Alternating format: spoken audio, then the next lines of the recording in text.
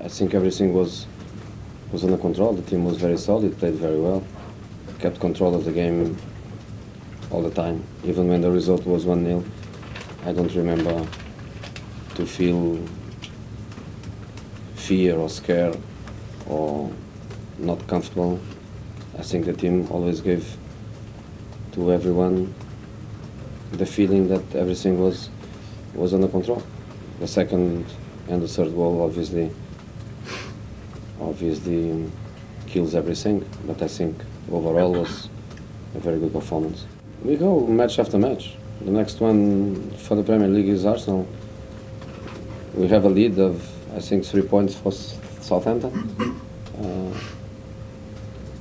which gives us the guarantee that in the next weekend we will still be top of the league. So is this very, very important? It's not crucial because it's too early, but it's a little bit of a space that gives you that good feeling that you are top of the league. It's good to be there.